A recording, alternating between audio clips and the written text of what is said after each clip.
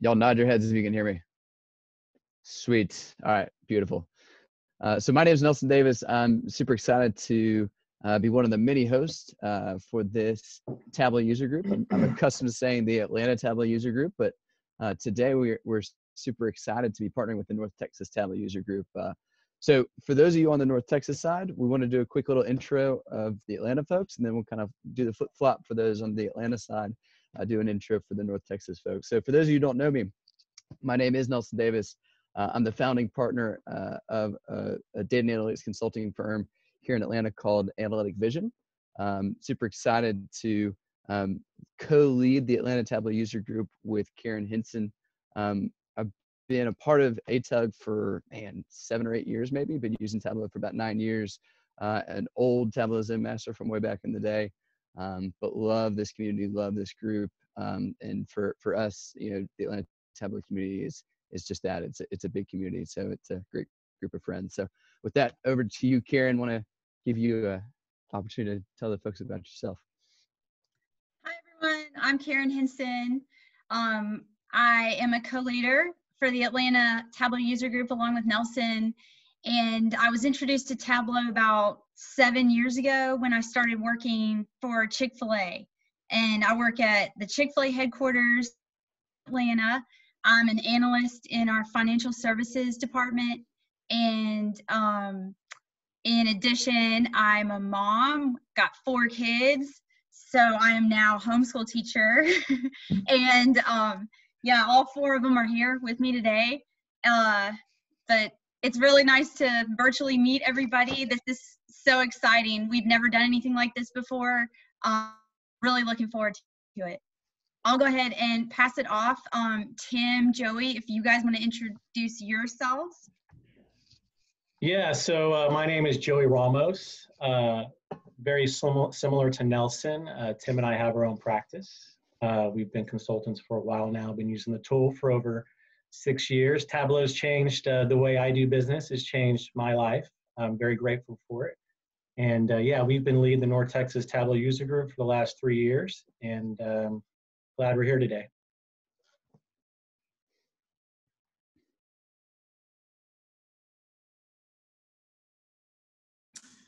Do you want to go ahead and hop on over to yeah, go for it. Yeah. All right, so why are we here today, right? So there are a lot of good tools out in the market, but in my opinion, there's nothing like the Tableau community. There's nothing like you guys. And if you go out and you Google anything in Tableau, there's something already out there, right? If you go out and Google, chances are what you're looking for is out there. So it's the knowledge sharing, it's the collaboration of the community. A good example of this is if you take a step back, the reason we're doing this joint tug is last month we had a virtual tug on March 19th. And Tim came to me and said, hey, you know what? Atlanta had a tug also on March 19th. And so I'm thinking, why are we both having tugs on the same day? Why not just do a joint tug? So we reached out to the Atlanta tug, and Nelson and Karen were just like, hey, let's do it. So that's one of the great things about Tableau is the community and the willingness to collaborate. So a big part of our events we do in person is the ability to network with other folks in other industries. We have a great stadium seating style venue that we use, and it's a very relaxed environment. It's a lot tougher to do in these virtual events, but we still encourage networking. At the end of our slides here, you'll see some of our social media pages, LinkedIn, Meetup, these sort of things. While we're all virtual and working from home, those are great ways to network with others. You'll never know when you're going to need that contact in the future, or it's, again, going back to the previous point, it's a great way to collaborate. Absolutely. And then, we try to make sure that every user group you attend, whether it be in person or now virtual, that you will learn something new, whether it be a new technique, a new capability. So what we encourage is, take that back to your organizations and spread the word to your colleagues. So that's definitely one of the goals one of the main reasons why we're here today. And of course, if you've ever been to a Tableau conference, they're a ton of fun, right? So we in North Texas, we run a very relaxed group. We like to come, hang out, share stories, but most importantly, have fun and relax. Hopefully you come and learn something, but if not, hopefully you at least had fun. So those are our 4 kind of goals from a North Texas perspective. We'd love to share those with the Atlanta group. And finally, we want to kind of reiterate, Joey already mentioned this a little bit. We always kind of push the idea that this is your community. And as leaders, we're just here to administrate that community. Your feedback matters. It determines kind of what content we use and create for you in the future. So we'd love to hear back from you at the end of all this, whether in the Q&A section or the chat section, kind of what you would like to see going forward. So, yeah. You want to scroll this? Yeah. There we go. Bam.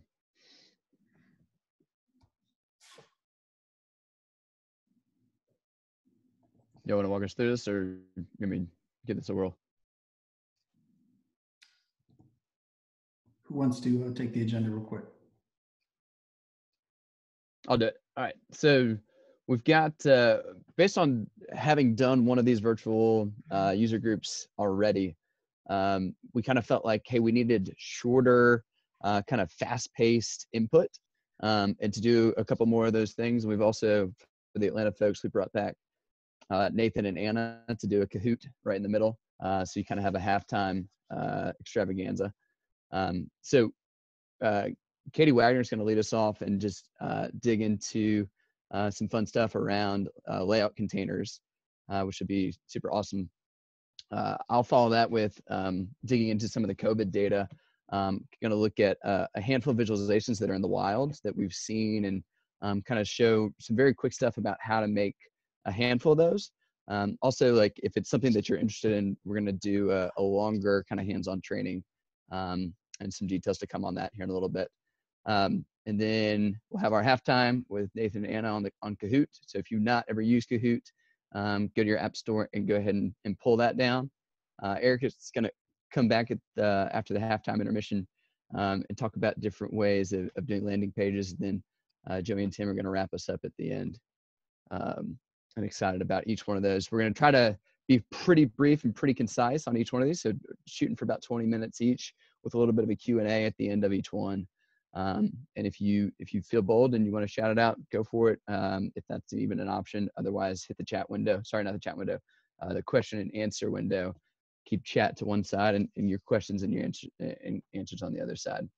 You guys, if you'll go ahead and introduce Katie, I think we'll get this thing started. So with that, we'll kind of pass it off to our first speaker here. So Katie is a Tableau ambassador, a analytics consultant turned people data specialist. Is that fair to say? Sure. On a personal note, Katie is one of the first folks kind of I reached out to in the Tableau community, and I was able to talk with and work with. So I always appreciate the feedback and support she gives the community. With that, Katie, you want to kind of take over the screen and introduce yourself? Perfect. Thank you, Tim. Yeah. All right, y'all. So I am super appreciative to all of our hosts for asking me to be here today. Like Tim had mentioned, I used to be in consulting and training, and so I used to have a lot of opportunities to teach frequently things inside of Tableau, and now I kind of look for any opportunity I can to give back in that way. And like Tim mentioned, I'm very proud to be a Tableau ambassador. I want to tell everyone I can about the tool and how it's changed the way that I do my work. But I guess I have this underlying secret. I don't know if it's the same for everyone else.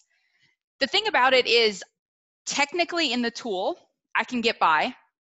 From a design perspective, though, I've never taken a design class. I don't have a background in that. I still have questions about which colors to pick and how to align things so that they look correct. I have a lot of design questions all the time.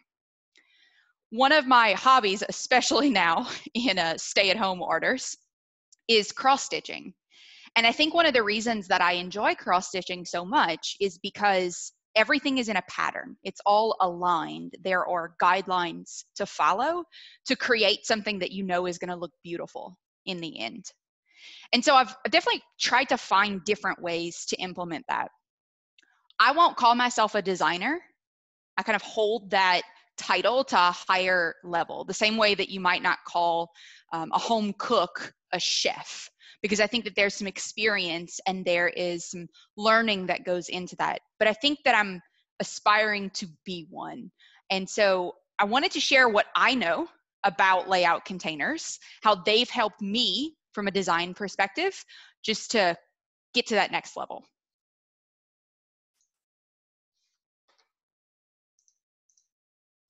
So the first thing we need to think about, we're focusing on just the dashboard page. And we definitely want to ask ourselves the question, why do I need to know this in the first place?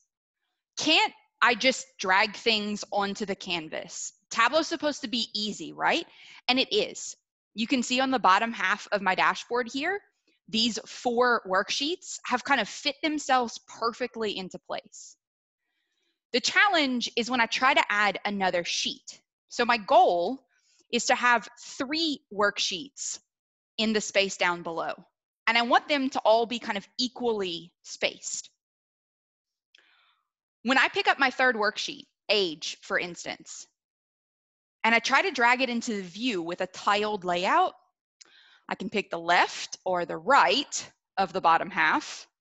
I can pick the left or the right of the right-hand side, but I can't really make them share the space. So it is possible for me to kind of drop this worksheet next to the account sheet, but they're not even. They're not aligned.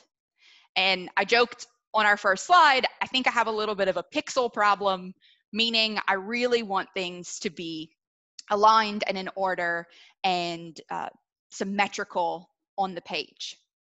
So that's just one of the areas where I think that these layout containers can be sort of helpful for us. But what are they? So a layout container is a dashboard object. You're only going to find it on your dashboard screen. And what it allows us to do, you can think of it as a placeholder or a bucket for stacking components. If we're thinking about a horizontal layout container, we're going to use those when we want to place objects to the left or to the right of each other. And more specifically, we want to use them when what we're trying to control is the width of an object in that container. If I want this bar chart to be exactly 100 pixels, I can place it inside of that horizontal layout container. The same thing with vertical. We're going to use a vertical layout container when we want to stack objects on top of and below each other. And just like our horizontal layout container, the vertical is going to allow us to control the height, how tall the objects are inside of that container. So again, it's a way to align things. It's a way to change the placement of those objects. I have a couple of examples that I want to walk us through of what we can do with these layout containers. The first one is, how do we make things align themselves correctly? I want division, account, and age to all share that equal horizontal space. So the first thing to look at is in the bottom left-hand corner of your dashboard pane, you're going to have the first 2 of your objects, either the horizontal or the vertical layout container. I'm going to pick up my horizontal layout container and drag it anywhere on my dashboard for now. I would say don't worry so much about the exact placement of objects, the size of them at this point, because you can always adjust those later. So we've got our horizontal layout container in the view. And the way that we recognize this container different from other objects is by its border. A layout container is always going to have that darker blue border. Whereas if I click on something like an image or a text box or a worksheet, it's going to have a gray outline or a gray border around it. Two of the tips that have been really helpful for me with layout containers. The first is make sure you have enough space. So there have been plenty of instances where, for whatever reason, based on the spacing I currently had, when I drag in a container, it's too tiny. And when I try to pick up an object and drag it into that container, I can't do it. What you notice right now, when I picked up our account worksheet and I tried to put it into the container, it's not highlighting in that dark blue outline. What this would say is, hey, I'm placing it to the left of the container or to the right of the container. I want it inside of the container. So my first suggestion would be make it bigger, make it wider, make it taller, whatever you need to do to make sure you have plenty of space inside of that container. The second really helpful tip has been to add a blank object just as a placeholder. You're almost surely going to get rid of it at the end, but if we add a blank placeholder into the layout container, I've found that it makes it a bit easier to go back and add objects after the fact. So as a best practice, I'll pick up a blank object in the bottom left of my dashboard pane, and I'll drag it inside of that layout container, and I'm looking for that dark blue border around the container. All right, so we've got our blank within the view. Now I know by looking at that blank object, it kind of looks like I've replaced the container with the blank. I don't see that blue border anymore. So a helpful tip for interacting with those containers, you can double click on the tab of any object on your dashboard to see what container it lives inside of. If I click on my blank object and then double click the gray tab at the top, you can see that now it shows us the gray border of the blank object is inside of the blue border of the layout container. So just a little helpful tip there. If you double click on an object, it'll show you what layout container it lives in. I'm going to pick up each one of my worksheets, division, account, and age, and stack them left to right across that container. So I can drag them by clicking on their tab up at the top. I'm going to left click and drag division into my container, and I'll put it to the left of the blank. It doesn't really matter. I'll pick up account, and I'll drag it in between division and the blank to the right. And then finally, I'll pick up age. Whoops, got to make sure I'm clicking on that tab. I'll pick up age, and now for this one, I'll just show you, instead of dragging it to the right of account, I'll drag it to the right of the blank. So Tableau does a pretty good job at this point of making sure that things are spaced kind of the way they need to be. But like I said, I have a pixel problem. So I could think about the math behind this. I know that my dashboard is 1100 pixels wide. If I divided it by 3, I get about 366 for each one of them. I've got to get rid of the blank to make sure that that happens. Sometimes I have to do that math.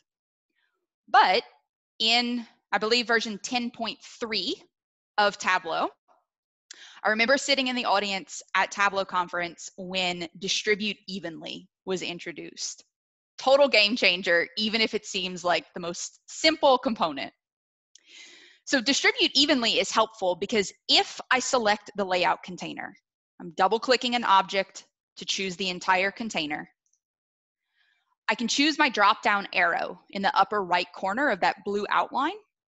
And when I hit distribute contents evenly, Tableau does the math for me, which for me has been wonderful. It saves a lot of time.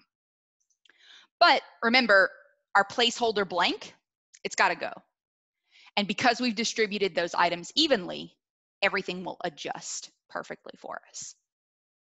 So that's one of the benefits. I really love being able to use that distribute evenly component. I think one of the first items that I tackled with a layout container was putting a title at the top of my page. I want my icon to be over on the left-hand side, and then I want the title to stretch out across the remainder of the page. For me to do that, I have to stack those items left and right, but more importantly, I need to be able to control the width of the icon image. So if in the dashboard pane, I pick up a horizontal layout container, put it at the top of my dashboard, I can then, remember best practice, add a blank into that container. I can start by adding in my image or my logo from my dashboard objects. I'll left click on that image, drag it to the left inside of my container, and make sure that I choose the right picture. And in my scenario, I know that I want to fit and center this particular image. So we're going to go ahead and check both of those boxes. But what you'll notice is that when I press OK, Tableau says, well, here's all of this space for your image. I don't want that, Tableau. I want it to take up only a specific amount of space. This is where I think it's incredibly valuable that these items are inside of a container. Because if I click on my image and I choose the drop-down arrow for that icon, I can select Edit Width, can do the same thing by right-clicking on the chart. I can choose Edit Width, and let's say that I want it to be about 80 pixels. I type in the number, I hit Enter, and boom, we've got it all under control. If I want to add in my text box, or in this case, I chose a worksheet as my title so that it could have this dynamic date on it, I can add another object to the container. I can get rid of my blank, make sure that I remove the title of my worksheet. Sometimes you'll see some extra text up at the top. It's usually going to be your worksheet title that you're seeing. So I'll right click on my worksheet and hide its title. And now I've got that exact alignment that I was looking for, all because I placed both the image and the worksheet inside of that horizontal container. So it's certainly one element of design that I think is really helpful, being able to change that alignment. Another item that I like a lot is being able to add in maybe little design extras. So to visually separate that header from the rest of the dashboard, maybe I'll put in a thin blue item that'll kind of visually separate the two. For me to be able to put in that thin line, or I'm going to use a colored blank object, I have to be able to control its height. So just like we used a horizontal container last time, this time to stack these dashboard objects top to bottom, I'm going to use vertical. In my dashboard objects, bottom left, if I pick up my vertical container, I'm going to drag it out really anywhere in the dashboard, but I like that this one specifically covers the entire height, all 800 pixels of the dashboard. And now that I've got my vertical container, it's a matter of adding in those top to bottom stacked pieces. But I just want to remind everyone, you're not adding the worksheet into the vertical layout container. You want to take the entire horizontal image and worksheet and bring them in.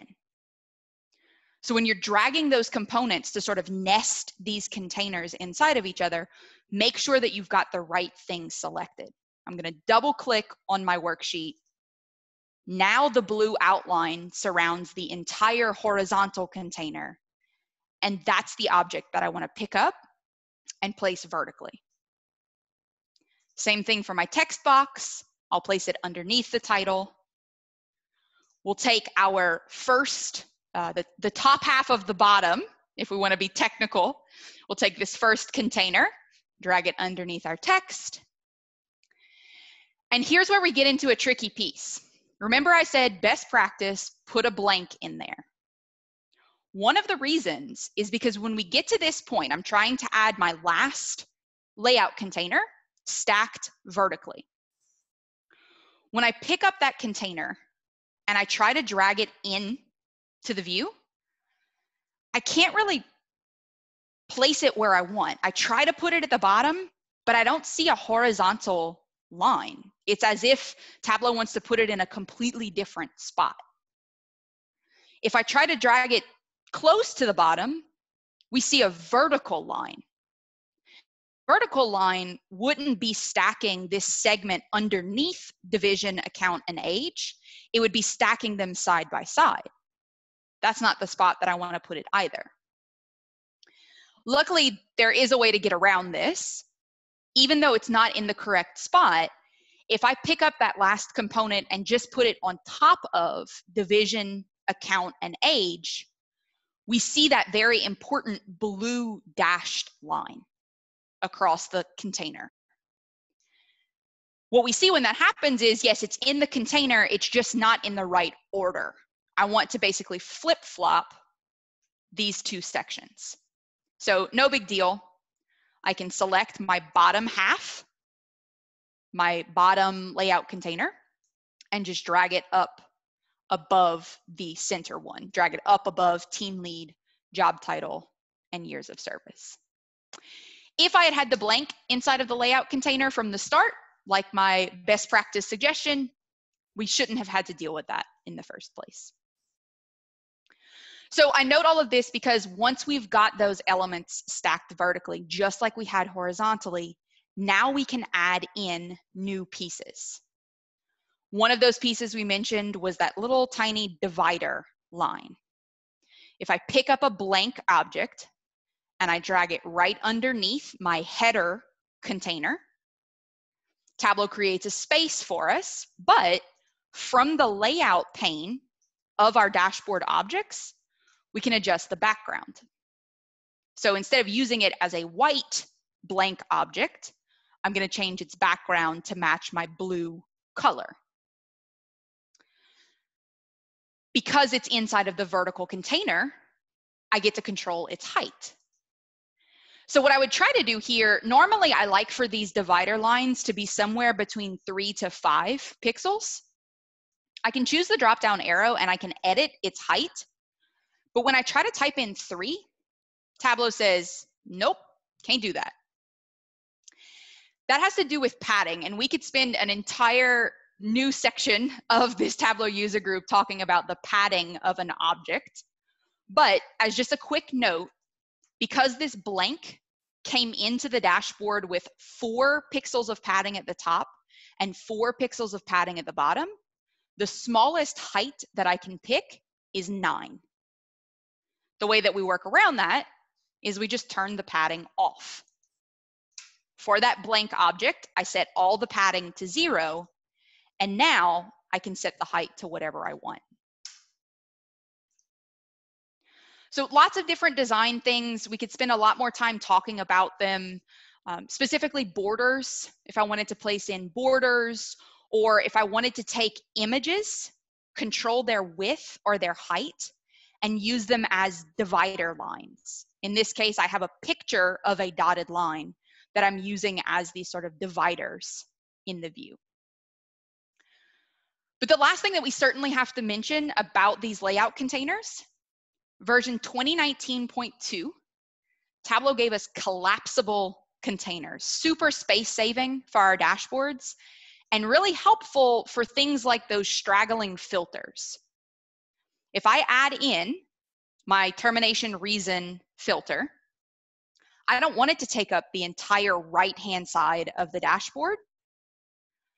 I can turn this into a collapsible container. But here's the catch. Containers work for both a tiled and a floating layout.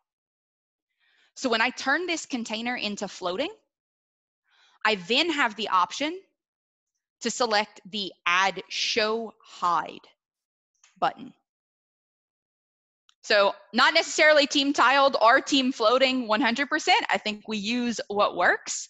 But I think in addition to all of the design elements that containers give us, this idea of being able to collapse them to save space is really, really helpful for the overall design of our views. So I hope that this gave you a nice introduction to those containers. I still don't feel like an expert in them, and it takes a lot of practice and it takes a lot of repetition and a little bit of patience, but I do think that they can help us to be a bit more precise in the design of our views. Thanks, everyone. Awesome. Thank you, Katie. So in my past life, I led a COE, and teaching containers and how to use them and how to layer them was one of the most difficult things. So I found this presentation incredibly useful. Awesome. Thank you. One of the questions that did pop up, could you talk again about the value of kind of adding a blank to your containers and how you use those blanks in there? Yeah, absolutely. So in our situation where, let's see if I can find it. In our situation where we were adding components into the vertical layout container, you might get yourself into a bind. So I might get into the spot where I'm trying to add an object into the container and I just can't do it. No matter where I place my cursor, it feels like it's in the right spot and it's just not working. So what I've found is what happens in our containers, and I'll kind of show this in the item hierarchy. What happens in our containers is if there's already a blank object inside of that container, because it kind of stays as a placeholder, it makes it a little bit easier for Tableau to recognize that I'm trying to put an object on top of or below or left or right of that blank. So it sort of is like when you're wrapping a present and you put your thumb there to hold it in place. That's kind of how I think about those blanks to make sure that I can find that container again whenever I need it. Awesome. Any other questions for Katie? Go ahead and post them in the Q&A, please.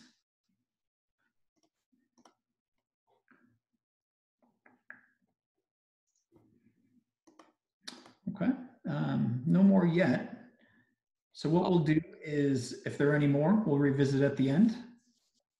Yeah, perfect. I'll keep an eye on the Q&A. So if anybody has additional ones, I'll type in the answers over there. Thanks again to everyone for having me. Thank you, Katie. Right. So our next presenter is Nelson. So Nelson, do you want to go ahead and hop in here and share your screen? Hey, can you guys hear me and see my screen? We got you. Yeah, you're Sweet. good. Awesome. So for those of you who have not met before, just a little bit about me if you ever want to get in contact. But one of the things I always love to do is, just like Karen, I also have 4 kids. Somehow we all managed to create just a bunch of boys. So I have 4 boys. Just imagine my poor wife who is taking the brunt of the childcare duties as these hooligans stay at home. They go from 8, 6, almost 4, and 2 years old. So it's a lot of activity at the Davis household. And then a little bit about just Karen and I doing some of the ATUG stuff. We had our 10th anniversary earlier this year in January.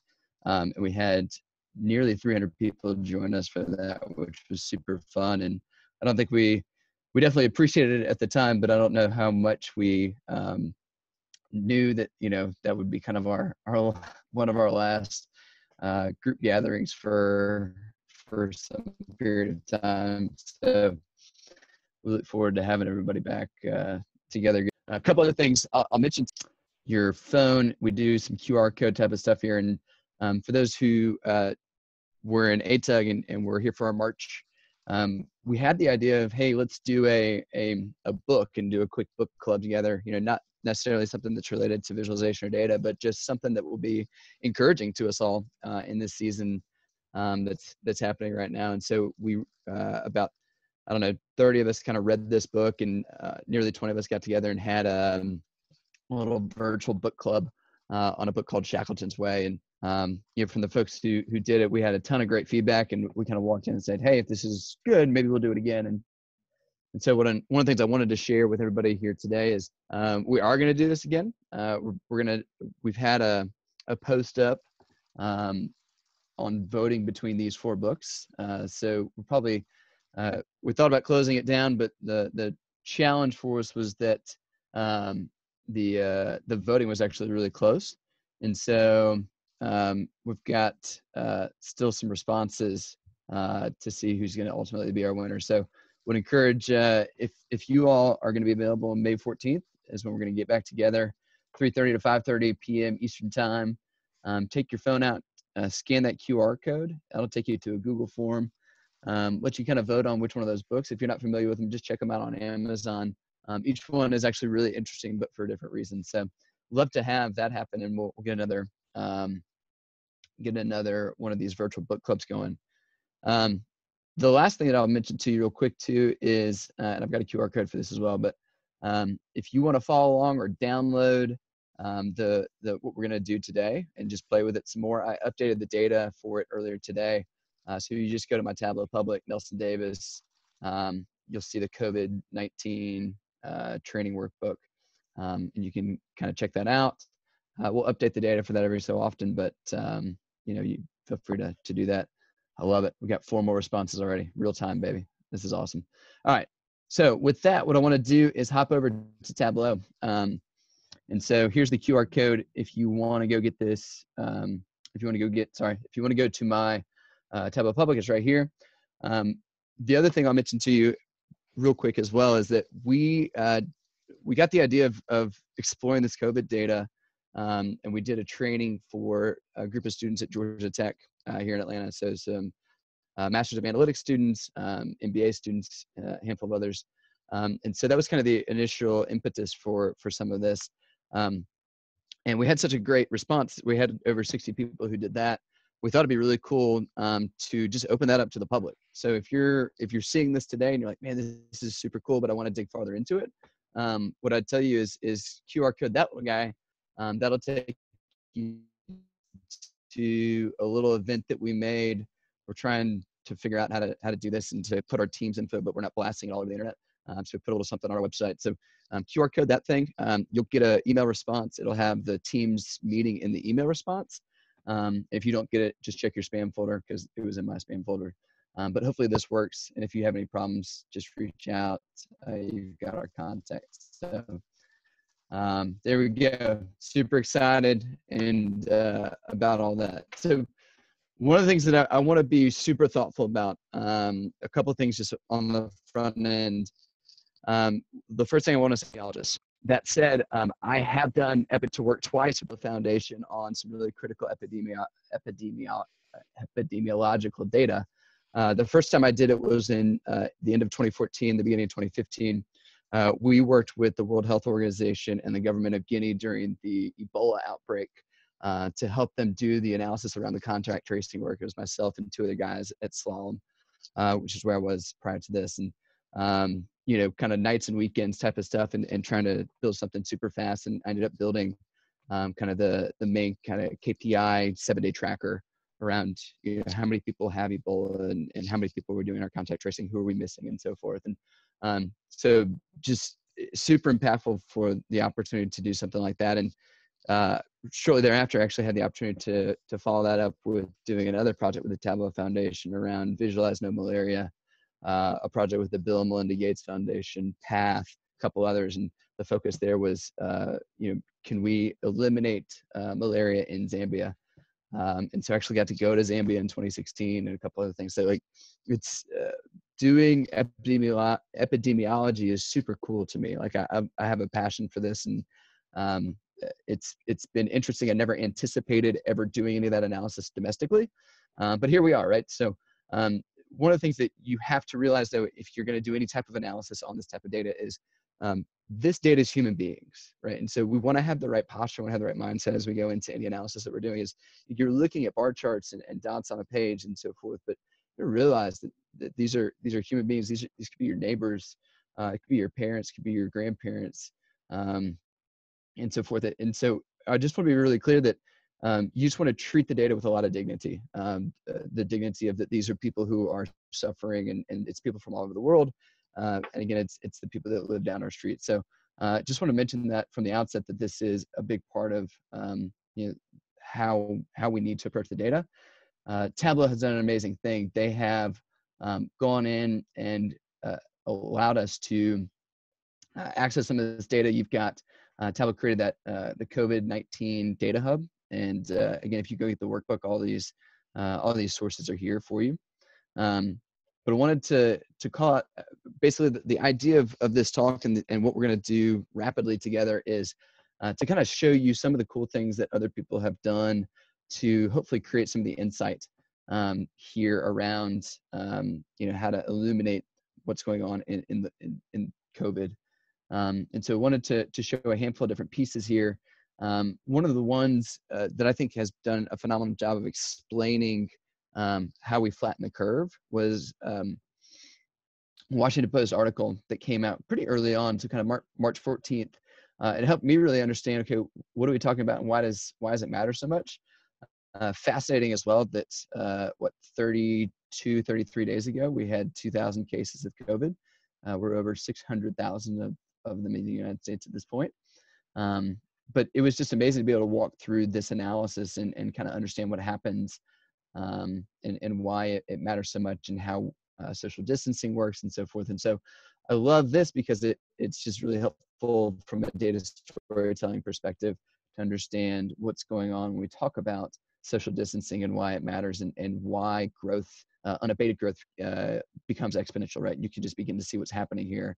The one person infects one person and then so forth and so on, and things escalate very, very quickly over time. And I won't go through this whole thing. Definitely encourage everyone to check it out if you've not already seen this. An absolutely phenomenal opportunity to check this out. Another one that I loved a bunch was this National Geographic article. Always want to look at the past and learn as much as we possibly can around, again, the concept of flattening the curve and the way that they talked about the different shapes. Look at you. And the different shapes that you had and the different geographies of the United States. And, it was interesting to me that, Philadelphia was the huge spike. New York was much more gradual, even though, of course, the populations were very different even back in 1918. But it's also interesting to see what was the duration of the social distancing measures. How did the different geographies play with each other or, learn from each other, do things differently? You have some that went back to social distancing when they saw a second spike, some who didn't. It'll just be really interesting. We know that second spike is going to come and so forth. So one of the things that, as we dig into the Tableau data here, one of the things that we wanted to be able to do is just kind of talk about the concepts of what do we talk about when we say flatten the curve? What does that really mean? And so what I've got here is I've zeroed into the United States, and I'm looking here at taking, in this data set, we have a running number. That's just our total cases, or we can do kind of a day-by-day addition. And it's also worth noting as well that we have kind of a type. So we have case type here that I just drag over. For the moment, we're just going to look at the confirmed cases. And what I've done is just taken quickly just the sum of the difference. And that's basically just kind of giving us the number of new cases that we have. What I was able to do really rapidly was, just using a quick table count. So I'm holding down kind of a control, left click and drag, which kind of is a copy paste for me. I come over and what I want to do is just kind of do a moving average. And this is pretty noisy. We do definitely see a trend, but it's better for us if we can kind of say, hey, let's do kind of a 7-day moving average and see what that looks like, right? And so if I wanted to do a 7-day moving average, I would not type 7, actually, I would type 6. So look at the previous 6 values and then do the current value. What I get with that is a nice kind of smoother curve here. And what is helpful in this season is to be able to see that, yes, indeed, what's happening now is that we do see that at some point in the last few days, kind of April 10th, as a general rule, the United States is beginning to see a decline. Now, one of the things that I know about the United States is that New York is really dominating what's happening here. And so one of the things that I might be able to do is I might want to go and see specifically, hey, what's going on in New York and kind of check them out. And one of the things that allows me to do is kind of say, okay, it's helpful because I'm seeing that New York is also kind of on a downhill slope, both here in the noisy data, but a big jump yesterday. So that's discouraging. But we are seeing overall a lower trend. But I also think one of the things that Tableau is phenomenal at is, well, hey, if New York's such a big driver, what if we exclude New York? Are we still on a downward trend, right, when it comes to, again, flattening this curve? And we do see that we are, but it's not quite as significant as it is otherwise. So, this is just a quick way for us to kind of, when we talk about flattening the curve, this is, we're talking about the number of new cases that are coming in. A couple other things that I wanted to highlight, and I know we've, as we mentioned on the front end, we've intentionally we're trying to go pretty quick through some of these things so that we have a chance to hear a lot of folks.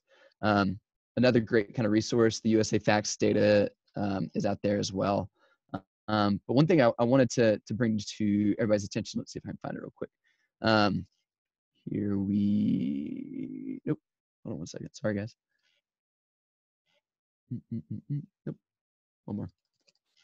There we go. All right, so this visualization is not one that I did, but it was a winner of Visit the Day the other day. I want to say back maybe late March. See, I've got it pulled up right here. So this is from March 27th. And this was published by Overflow Data. So I want to give them all the credit in the world for doing that. I didn't put this together, but one of the things that I knew was we had the COVID cases and deaths down to a county level, but I didn't want to go solve the problem because I was lazy of figuring out how many people were in each one of those counties. And then I saw this and I realized that, oh man, they've already solved that problem. And so all I really need to do is kind of blend into that data. And what it would give me is the ability to do a metric that's really informative when you talk about epidemiology. So the metric here is looking at the incidence per X number of population. In this case, because it's the United States and because we don't have just massive infections as a percent of our population, we're looking at per 100,000 population, which basically is to kind of say, if I were to see that metric and, we basically have 1,000 cases per 100,000, that's equivalent to basically saying we have 1% of the population of that area has tested positive as being infected, right? And so one of the things that we've, I think, all kind of come to love about the newer versions of Tableau is the animation piece. And so I just want to kind of quickly play a little bit of that and show that, as things were kind of ramping up, through the beginning of March, there's really not a whole lot going on, but you begin to see a handful of places. And also to kind of call out the way that I've set the coloring up here is you kind of have that light green up through having 100, 100 incidents per 100,000 pop, so kind of 0.1 of the population. And then you kind of get into a deep orange and dark red as you get into 1,500. So basically 1.5% of the population. So it's allowing us to have a quick way of seeing some of the hot spots. Here in Atlanta, we've had a big focus on Albany. Many of you, I'm sure, have not ever heard of Albany before, but Albany is in kind of southwest Georgia, and they've had some real challenges, and their healthcare infrastructure has been overwhelmed. I think they're in a stage now of being able to recover, but when you look at the percent of the population that has tested positive, it is really staggering. All right, a couple other things, and then we'll open up for questions in just a second. So one of the articles that I found that I thought was really informative as I was first digging into this data and kind of thinking, hey, this could be interesting. This article was written on March 22nd, and what it showed was, hey, the United States as compared to Italy. And some of you may remember, the kind of saying Italy is 8 days ahead of where we are. And this was kind of taking that assumption. And the idea of this was, hey, we don't want to be Italy. We need to do some things, right? And kind of the title of the article was, why we're not overreacting to coronavirus in one chart. And so the thing that I would show you here is that you could see, the United States kind of started slower, but then ramped up much faster. And then, it was kind of interesting to see what was going on there. And so I'll show you, I took this same data set and basically recreated that visualization there. And the one thing I'll say that is the most technically challenging piece of that is that you need to write a level of detail calculation to understand what was the first day that the country surpassed 100 incidents. And so that, for me, that's just right here, right in this, you know, at the country region, which is basically United States, Italy, whatever. If the country daily total is greater than the starting point, and my starting point is 100, then give me the date and take the min of that. So that just kind of writes down for all the rows in the data set what that initial date was. And then all we have to do from there is kind of say, hey, how many days has it been since that initial date? So it's just the date minus that day one. And so it's day one and not day zero. We just add one. So this was kind of what things looked like, as you saw. And then you just kind of bring it forward a little bit, right? Kind of one by one. You just kind of see how, you know, at least kind of remains in front for a little while. The challenge, though, of course, is that we began to escalate, right? And escalate and escalate and escalate, right? And this is when we're back at, you know, kind of 150, 200, you know, and look at Italy kind of leveling off. And then these are the last few days. And then this is kind of where things were yesterday, right? So again, kind of a fascinating, not a logarithmic chart by any stretch, but a fascinating way of looking at this data. And, you know, if that original visualization could kind of be updated in real time, that's kind of what you'd see there. So one more thing, and then we'll kind of open it up. There's a great video on how to tell if we're beating. Basically, I'll just kind of randomly walk you through the concept and encourage you all to check it out, which is basically saying, hey, you know, we're in an exponential growth period, and we had been, certainly when this was cast, we're now kind of slowing. The idea, though, is that exponential growth is really hard to understand. And what we really want to understand is, when do we break out of exponential growth? And so these guys came up with a way of understanding, hey, when does that happen? And when can you see really easily when some of these things are happening, like when some of the countries are breaking out of exponential growth. And so we thought that would be an interesting one to do as well. And so again, what we're going to do is, and I won't go through all the nitty gritty on this, but we basically created, again, a 7-day average around the new cases. And then we're doing that in conjunction with looking at the total number of cases over time. And we're putting them both on logarithmic axes. And if you're not familiar with how to do logarithmic axis, it's okay, because you probably don't normally have to. But if you just right click on your axis over here, open that up, you get into the logarithmic piece, you just check that box, and that's what gives you the logarithmic axis. And so the idea is that basically as countries are going up exponentially, you see them go in basically a straight line. When they begin to break out, and when you begin to see kind of a curve, you begin to kind of tilt down. That's when you know you're beginning to slow down. You're not, your growth is not exponential at any point, or any longer exponential. So what I'm gonna do is just kind of play this and kind of watch this. Let's see if that works. I didn't like that. Oh, I see what's going on. Hold on a second. So this is bringing all these dots, and we've highlighted a handful of them and given them names. And so you can kind of see how everybody's kind of moving up that exponential curve, and kind of see, you know, for the most part, a lot of them are kind of curving out. And you can also see that, you know, obviously we've separated ourselves from the pack, unfortunately. But even we, as we saw kind of in the beginning of this, we're beginning to break out of that exponential curve. So again, I think there's a lot of good news. The challenge for us now is that if we focus only on the United States and we look just at the states, I think it becomes a little bit more interesting as well there too, right?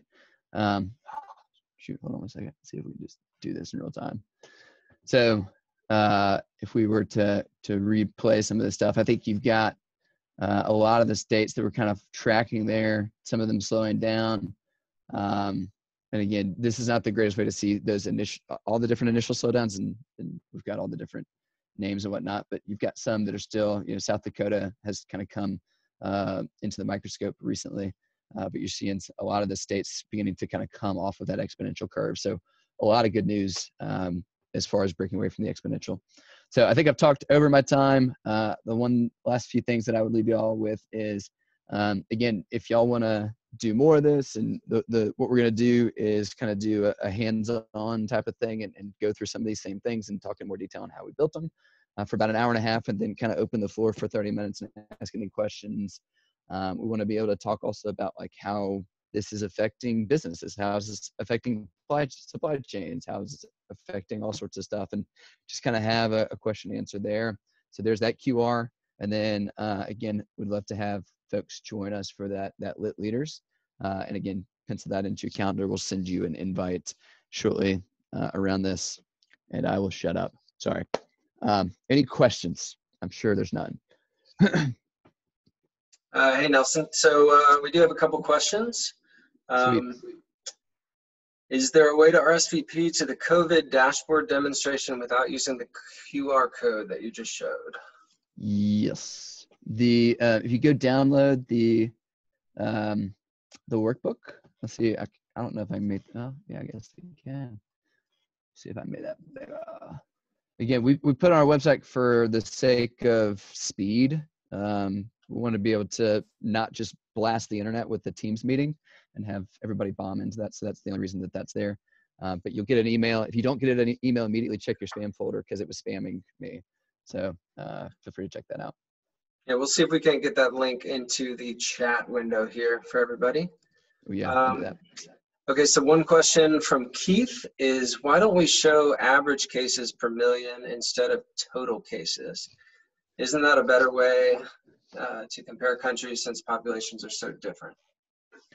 Yeah, it's an interesting question. That's why we go back. A great question. You're spot on in a lot of ways. That's why, particularly when you get into the epidemiological focus, you do get into kind of a number of incidents per X. When we were doing the stuff in Zambia, we were looking at it per 1,000 because malaria is very prevalent.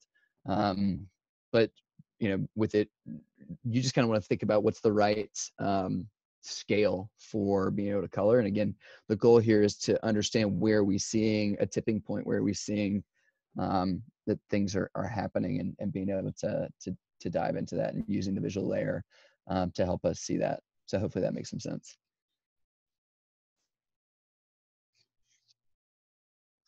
Sorry, I was muted. All right, so Theodore had a question for the Italy versus US comparison. Wouldn't you want to compare percent of population with COVID instead of the actual infections? That's basically the same answer, right?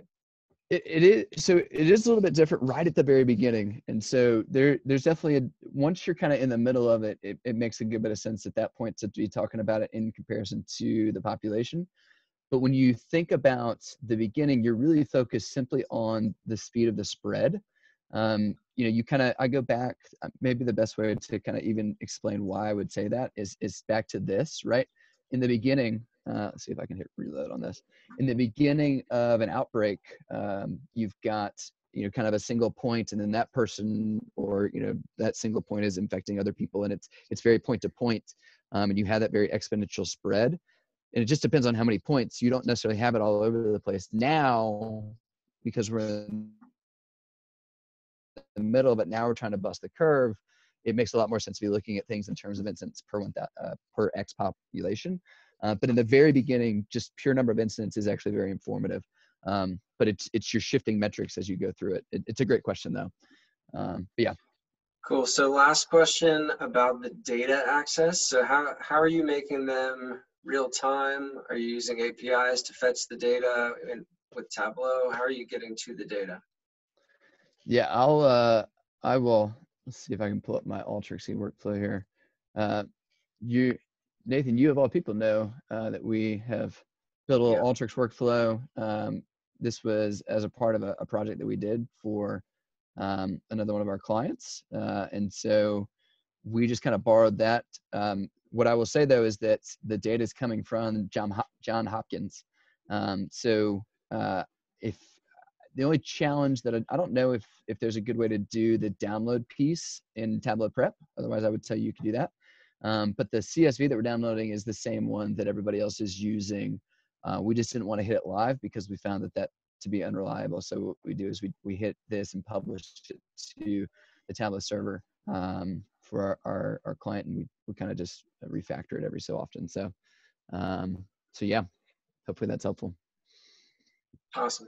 Yeah, so we're actually getting that data through data.world from Johns Hopkins. They made that available there. It's pretty great. So Christina Campo asks a question, is there a way to show how to factor in test availability? She's wondering if there's a way to track the number of tests administered into the evaluation. Yeah, it's such a great question. And particularly right now, one of the things that when we did this the first time, we were very cognizant of the fact that you are seeing some leveling off of the number of cases. The problem that you have with it is the fact that you are also seeing a leveling off in the number of tests, right? And so if there's a somewhat known percentage of tests that are going to be positive as you're administering them, well, if the number of tests levels off and the number of cases levels off, there's probably a high degree of correlation. What we need to be seeing is that the tests continue to dramatically increase exponentially, and that the number of positive tests comes back. That begins to that also decreases, right? So you want if I go like this, right? So that your testing continues to increase exponentially, but that your number of new active cases begins to turn the other direction. That's when we know truly that we really have gotten through kind of the height of the curve. But simply because the fact that we're not testing, or our testing is not keeping up, we may be seeing that there's some flattening that's false. So something for us all to be thinking about. Awesome. We got one last question. Thinking about predictive analytics with this data, have you done any? If you haven't, what would you do given some time? Yeah, such a great question. What I would actually say is I have not, and I have intentionally not, and I would discourage anybody who's not an epidemiologist to not. You are not, you didn't go to school for 4 years, you don't have a PhD, you didn't necessarily study all this. Unless you did, then by all means go for it. But what the last thing you want to do is kind of do your own model and be like, hey, I'm smarter than all these epidemiologists. It's just not, for me personally, again, I treat this data with such kind of a posture of honoring the people and trying to be really, really thoughtful about the proper uses of this. For me, this is it's not an opportunity for me to take a statistical model and to try to become an epidemiologist in the season. I trust those that are in charge who are doing that to do this. If you feel differently, obviously go for it. I would not go after that, but obviously there's a ton of content and a 1,000 Medium blog posts that you can go read about other people who've done that. Awesome. Well, that's it for Q&A. Thanks, Nelson. Awesome. Yeah, thank you all. Really appreciate it. And I guess I will intro you and Anna, right? That's right. For our halftime show. That is correct. So everybody, let's Kahoot here. So if you haven't already, Nathan, I'll stop sharing my screen. Yeah, please. Let you guys dive into it. Anna, for those of y'all who haven't met Anna Ford, Anna is like a spark plug. She's one of our secret sauce people here in Atlanta, in the Atlanta Tug. She's awesome and phenomenal. So Anna's super excited to have you and Nathan lead us. This is one of my favorite parts of this whole thing. Yay, it's fun. Awesome. All right, guys, so here's how this works. If you haven't done this before, open up your iPhone or Android device, or you can even do this in a web browser. Go to kahoot.it and use this pin here. And let's pick names that are appropriate. And also the teacher and me has to remind you. Yeah, and also something that is identifiable, because there will be a prize for the top 3 winners. We've got Tableau swag that we would love to give you. If you're in North America, we will give it to you via the mail. If you are outside of North America, like our last winner was in New Zealand, then we'll see you at Tableau conference, hopefully. All right. And I had a question. Everyone should participate. Katie, you can too, because I wrote the question, so I can't participate. And Nathan wrote the questions, so he can't participate. The rest of you can. It was a collaborative effort, and this is I hope you'll appreciate the questions because they integrate some of Texas and Georgia and Tableau. It's all the things.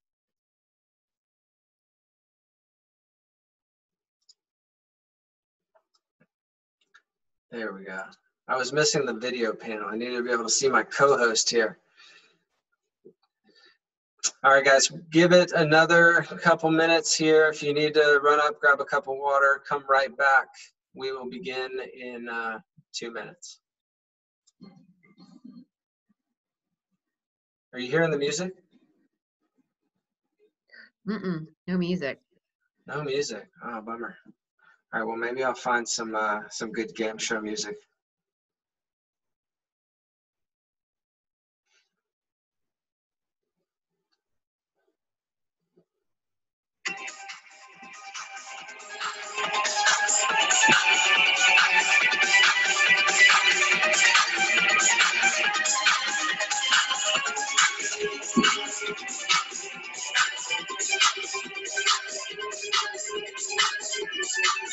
Ooh, Trev Dog, hey-o, come on. Represent that AB strong, Trev Dog.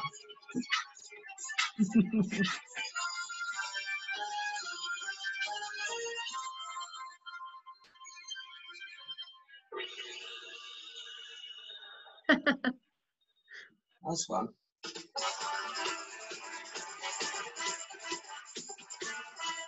All right, when we get to 100, we're gonna go. Come on, that means that only about half of you guys are playing.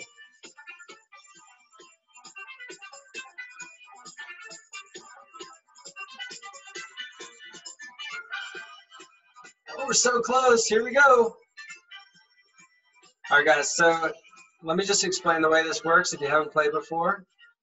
We're going to show the question on the screen. There will be 4 options. They are color-coded.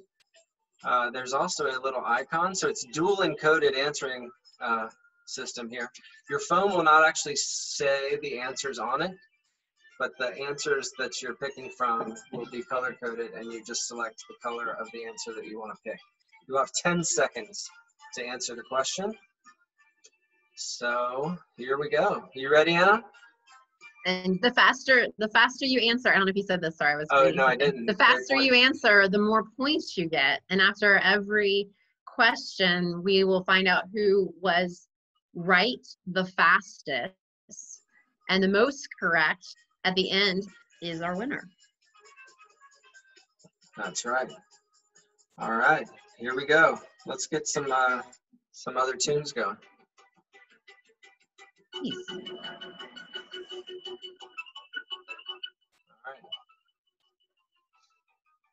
Question number 1. When is the Tableau conference this year?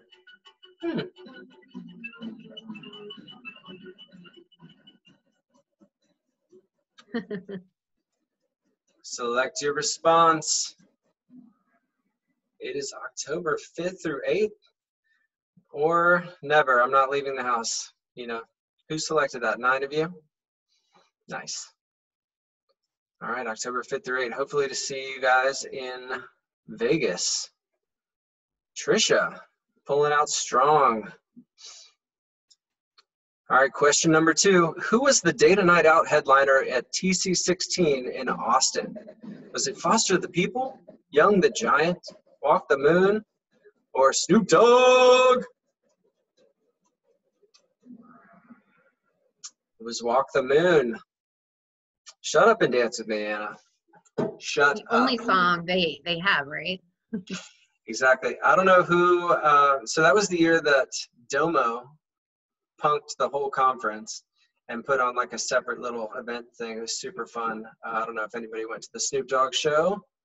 I went to the Flow Rider one. It was awesome. Let's see who our winner is. I was there that year. I missed out. Oh.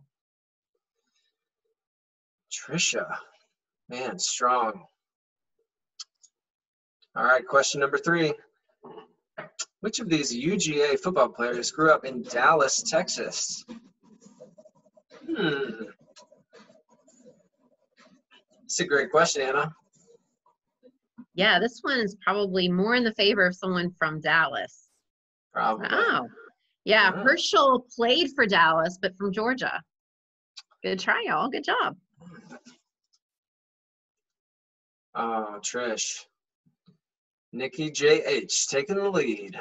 All right, question number 4. The ZZ Top song LaGrange was named after a town in which state? ZZ Top, LaGrange.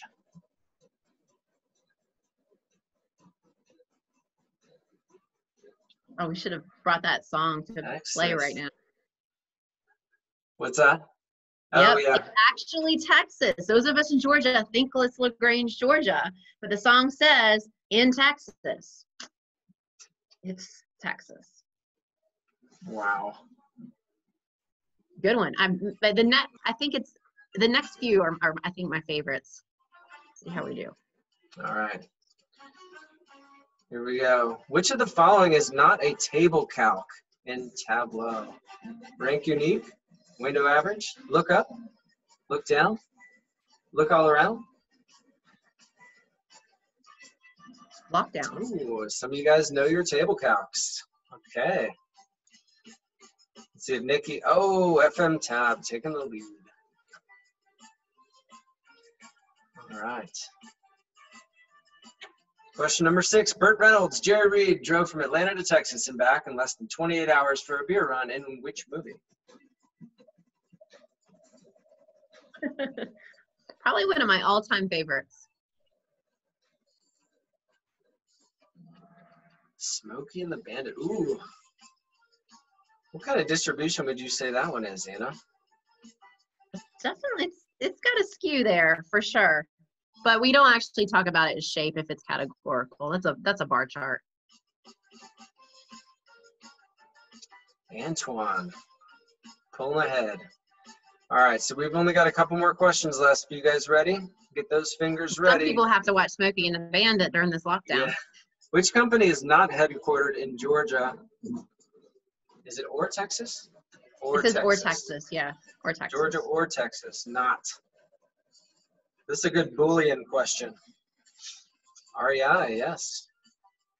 Headquartered not in Georgia or Texas. In Washington, right near Tableau. All right, last question. You guys ready? Let's see who our winner is right now. Antoine holding strong. Trish in number 2. Can I call you Trish? Sorry. All right, last question. Here we go. Which of the following authors of Big Book of Dashboards is not a Tableau Zen master?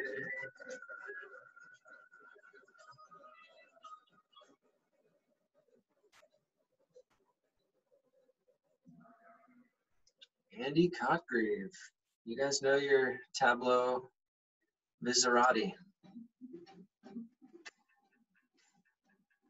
And the winner is? Huh. All right. 3. Yay, Caesar, Kyle, and the winner. Good job, Kyle. Who's it gonna be? Antoine. Nice. Oh, Congratulations. congrats, That was fun. guys. That was awesome. Great job. Okay, I think we are ready to introduce our next speaker, Eric. If you want to go ahead and pull up your screen, I'll introduce Eric. So I haven't had a chance to actually meet Eric face to face. Hopefully I will this year at Tableau conference if it happens. But Eric comes to us from the Washington, D.C. area, and he's a data viz developer at Booz Allen Hamilton. And he is also a Tableau featured author, a member of the DC Tug. He's a trainer with the Millennials and Data program. He's earned a Viz of the Day, and his resume is in Tableau's interactive resume gallery. So I'm really looking forward to your presentation, Eric. And Eric's going to talk to us today about landing pages. Yes, thanks, Karen. So the title of my presentation is Lay of the Landing Page. You might be wondering, what is a landing page and how does it apply to Tableau? Well, you're in luck. That's what we're going to talk about today. But before we get into all that, I just want to thank everyone for inviting me to speak today. Tableau landing pages are something that have kind of become my thing and something that I'm pretty passionate about. So always excited to talk about them and speak to different user groups and meet all of you. So before we get into everything, here's a little bit more information about me. So I am a data viz developer and analyst at Booz Allen Hamilton. I'm based out of our headquarters in the Washington, D.C. area. I just celebrated my year anniversary there, so that's exciting.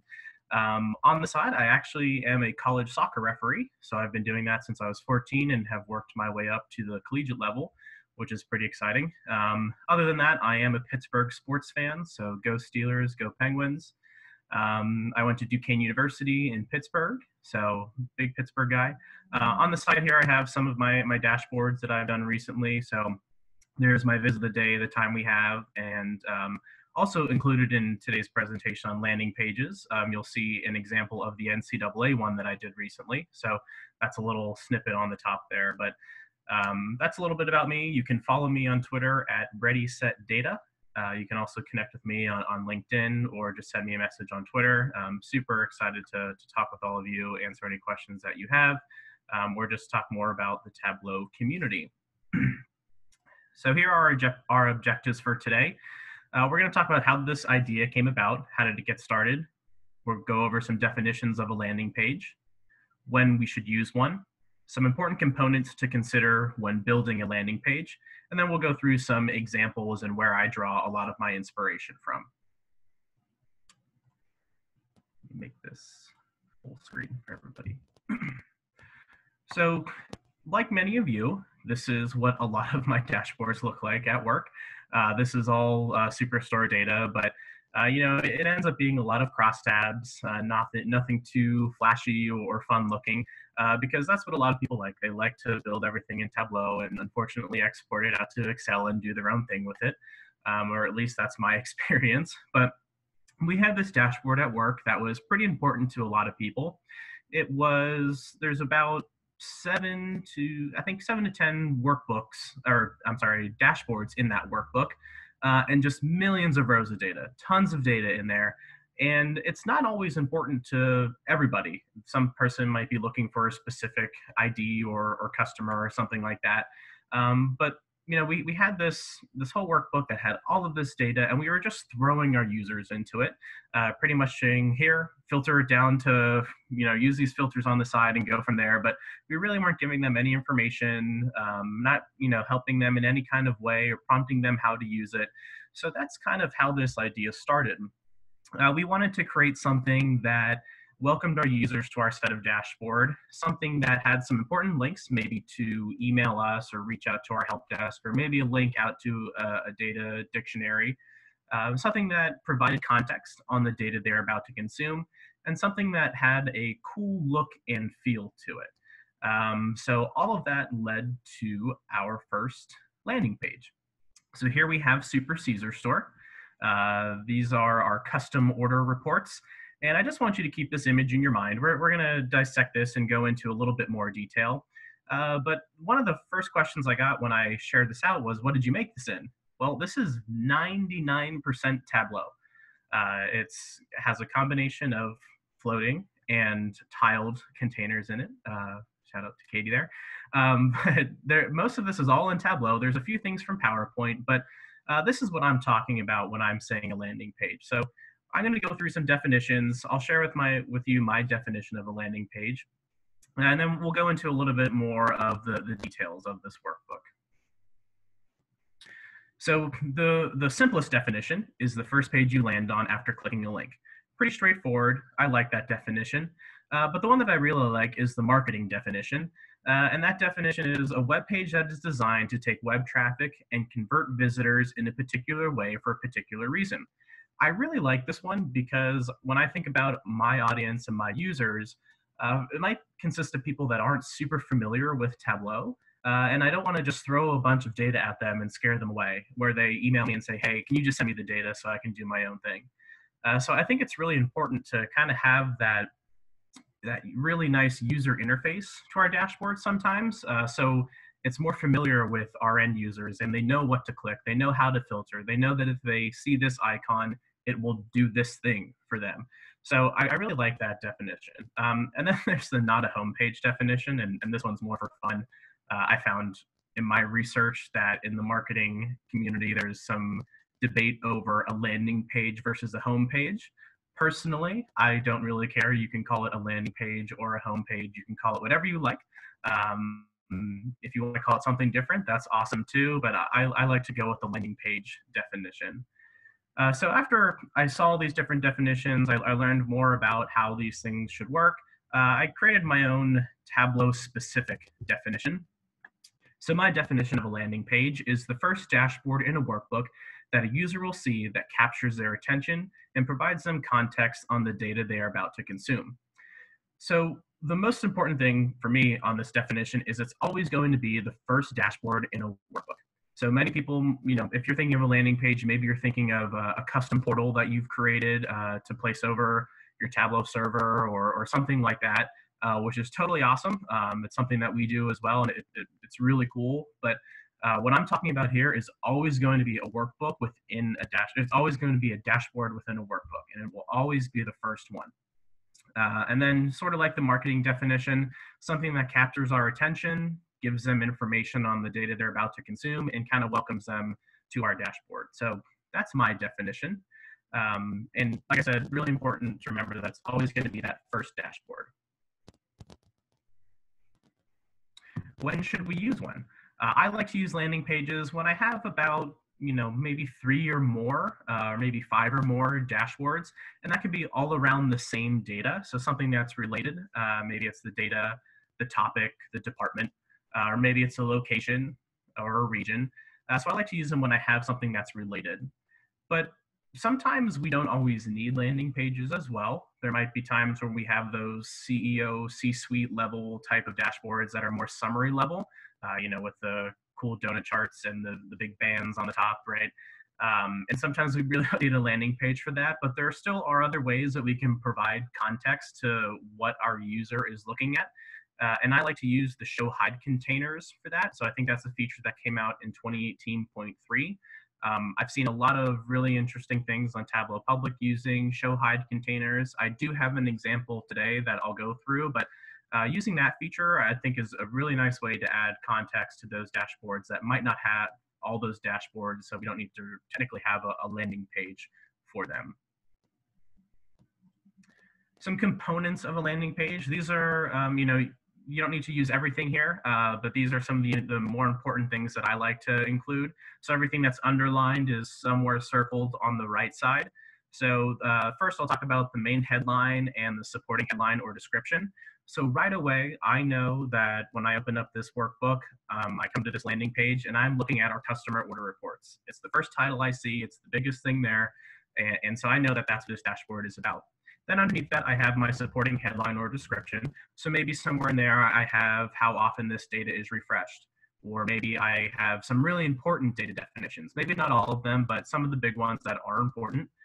Maybe I have some information in there about who the dashboard owner is, or who the data source owner is, or something along those lines. But just adding a little bit more context to it so my user knows what they're going to be looking at. Then I really like to include my company branding and our organization logo into my dashboards. I think it's something really important. If you're doing all this work on a dashboard, you want it to be yours. You want it to look like your company's colors. You want it to have that look and feel, or your clients, right? So make it yours. So most of your organizations all have some type of approved marketing branding guide. And in that branding guide, it'll have things like your approved colors. It will have your approved fonts, all the approved logos. So use that in your dashboards. So I've created a custom color palette using our approved logo, or our approved color palette for Booz Allen. So that's in all of our dashboards, and we try to stick to those colors. That way it looks and feels like our dashboard. One thing to keep in mind is when you're going with types of font, you might want to make sure that it's compatible on both Windows and Mac. We ran into that issue where I thought a certain font type was compatible on Macs and it wasn't, and when it showed up, it looked terrible. So maybe sticking to those Tableau fonts is the best way to go. And then finally, I have on this one contact information. So in the top right, we kind of have links that look like a website where you can click. So maybe it'll take you to the team webpage, a link to email your team or the help desk, and then a link out to the documentation. So really, really nice feature. And you can see that when we look at this, it kind of looks like a website. It has that look and feel to it. So, like I said earlier, I think when we kind of design with our user in mind and keeping in those best practices and the modern UI feel, it makes our users more comfortable with everything, and they're not scared of the data that they're kind of just being thrown at.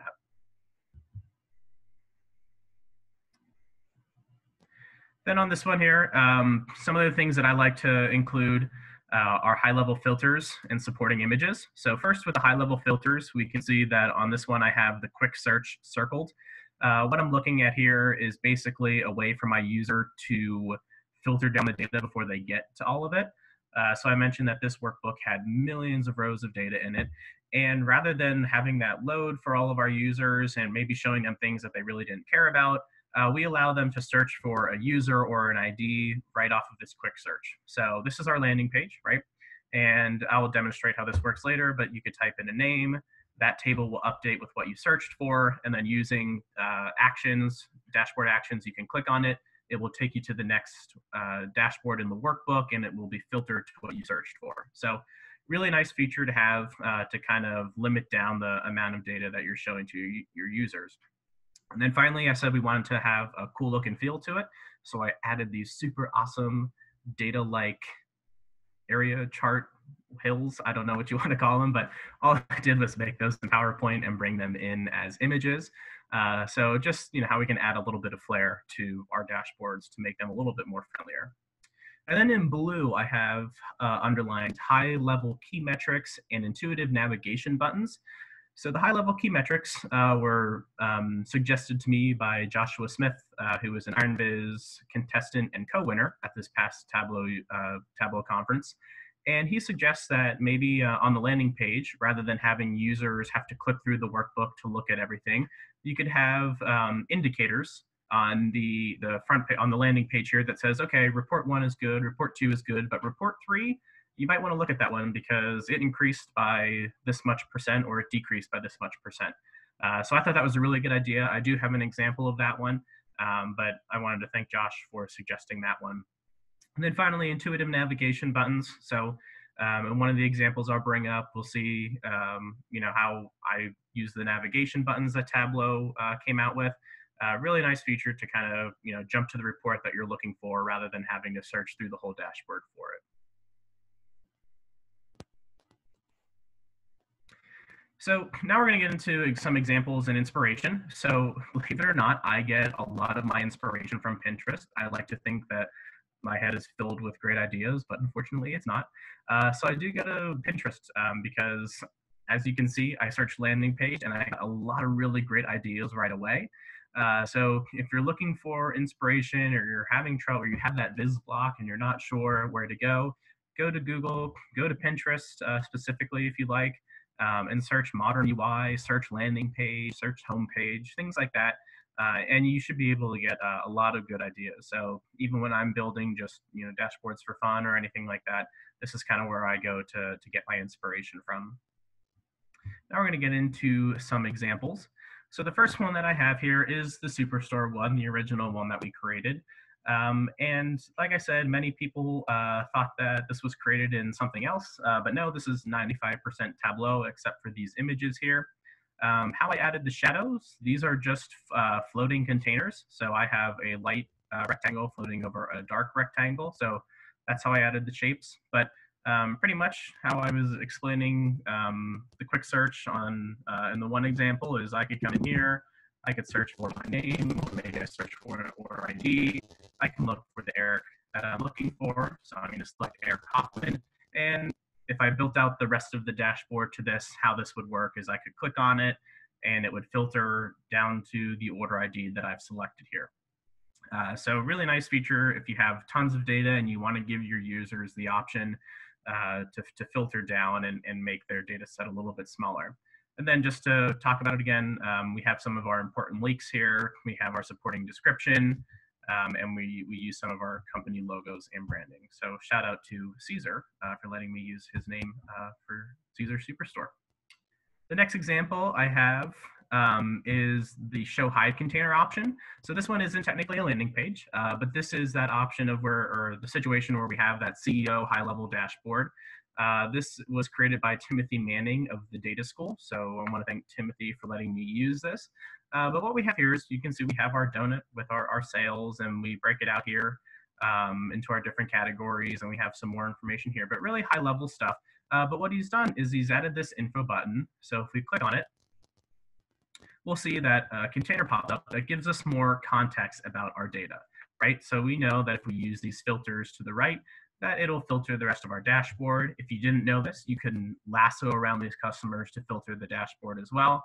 And then these numbers will update as we select things. So I wanted to put this one in here because, like I said, we don't always need a landing page for our workbooks, but using this show hide container, it's a really nice option to provide that extra context to our data and let our users know, what they can do on our dashboard, maybe what certain things mean or how they function. So want to thank Timothy for creating this one.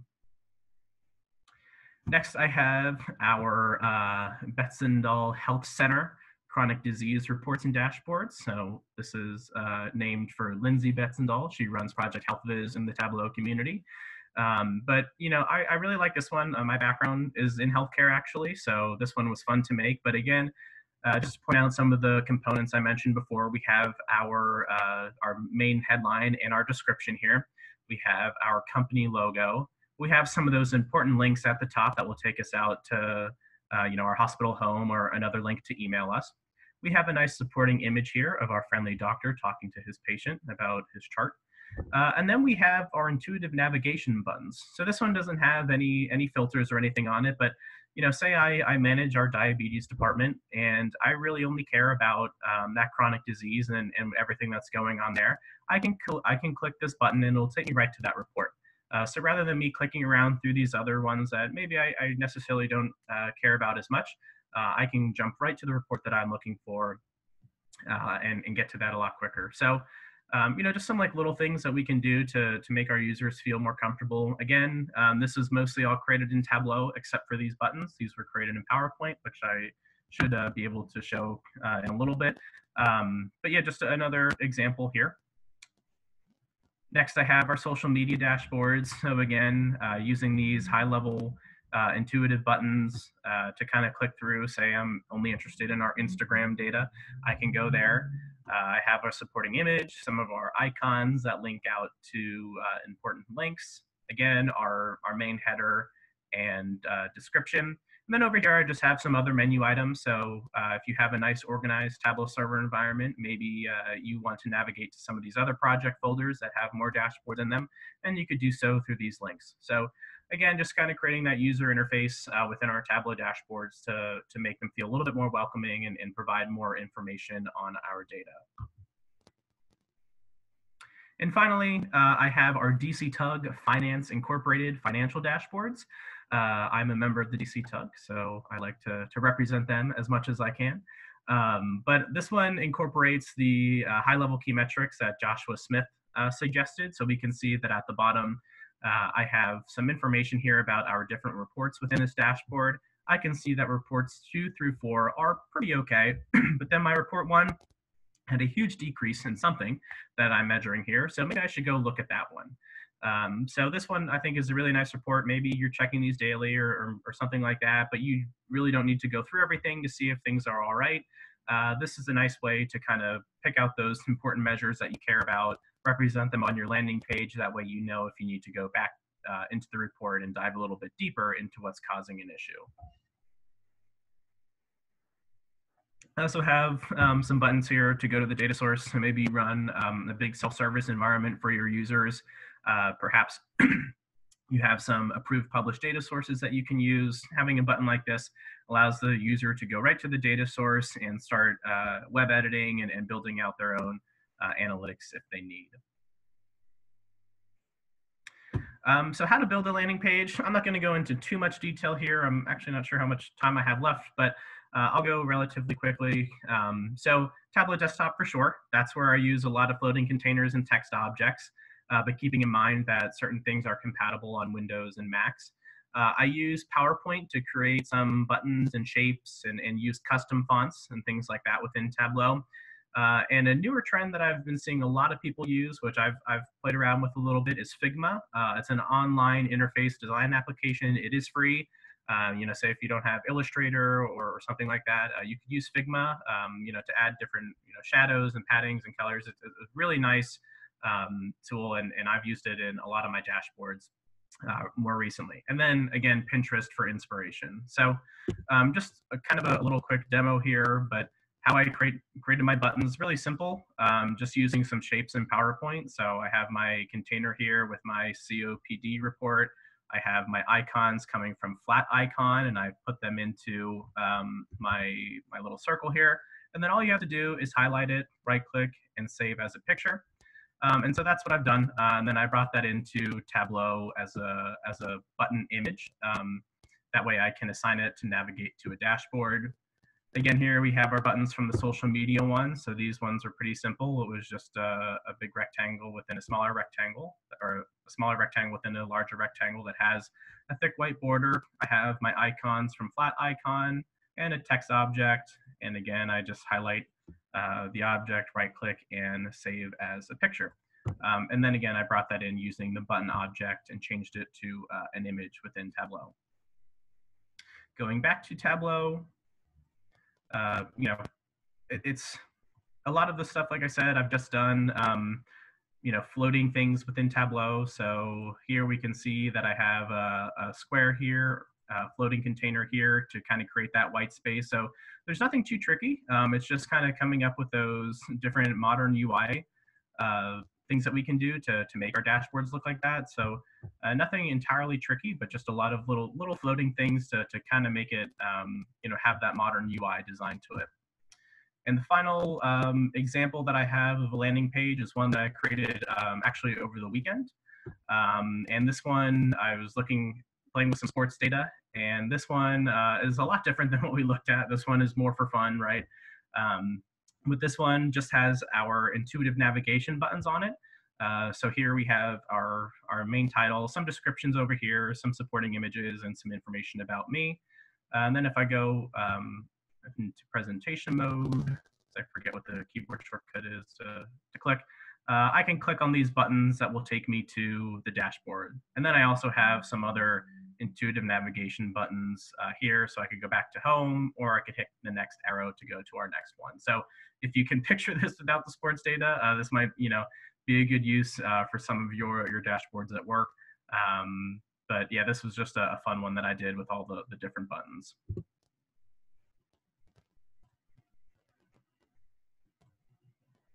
All right, so that's pretty much all I wanted to talk about today. So again, my definition of a landing page, it's always going to be the first dashboard within a workbook that a user will see that captures their attention and provides some context on the data that they're about to consume. So we want our users to feel comfortable with our dashboards. We don't want to scare them away with tons of filters, tons of lines and bars and charts and all this extra stuff. So maybe give them that landing page so they know what they're about to get into. They know the data that they're going to see, some important definitions and things like that.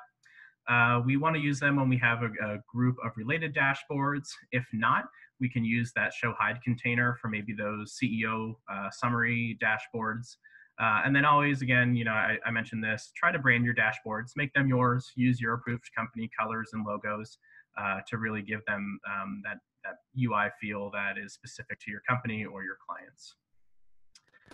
So thank you again to the Atlanta and North Texas Tableau user groups for inviting me to speak today.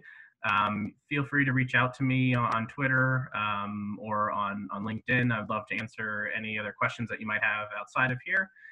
Or if you just want to connect and talk about Tableau, please reach out. But thank you again, and I hope you enjoyed this discussion on landing pages. Let me give it 1 minute just to see if there's any questions. That was awesome, Eric. I think my favorite thing that you were showing was everything kind of grayed out in the background, and those, like the info button with the, like little text that kind of guides you through. I've never seen that, and that was amazing. Oh, thank you. All right. right, it doesn't look like we have any questions. I will keep monitoring them, and Eric, if you want to just kind of keep checking the Q&A, just to keep us on track, and with time, we can hand it on over to Tim and Joey. All right, hey guys, I'm Joey Ramos. I'm part of the leadership team for the North Texas Tableau user group. And I have Tim, Katie with me. Yeah, so we have the other half of the leadership team, as Joey mentioned, for this North Texas group. So one of the things we do in North Texas is we focus a lot on real world examples. Because of that, we came up with a sort of bit that we do every month that we call Tableau in the Real World, where we take specific Tableau functions, actions, and dates, as you can see for this specific demo, and show how you might apply them in a real business setting. So that's a little bit about what we're going to talk about today. Yeah, so this catchy title comes from Tim. It's Get Your Dashboard, More Action with These Dates.